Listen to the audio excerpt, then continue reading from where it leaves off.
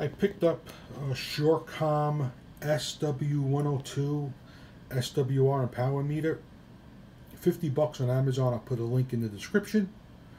And I got a dummy load on one side of it, and I'm testing it with my Anytone 868, and I'm on national VHF frequency, and the radio was set for high power. And you'll see the wattage in the upper right corner, the SWR in the middle, and you'll see the megahertz that I'm transmitting on. KB2MXV test.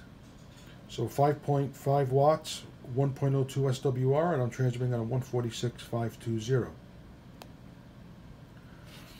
And if I go over to UHF, high wattage on the portable,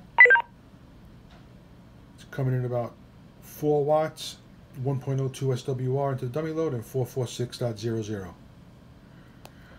It has an internal battery, rechargeable battery. Comes with a USB cable. Comes with the connectors for each side of the meter. The meter has N connectors on it, but like I said, it comes with 2 N to SO239 connectors.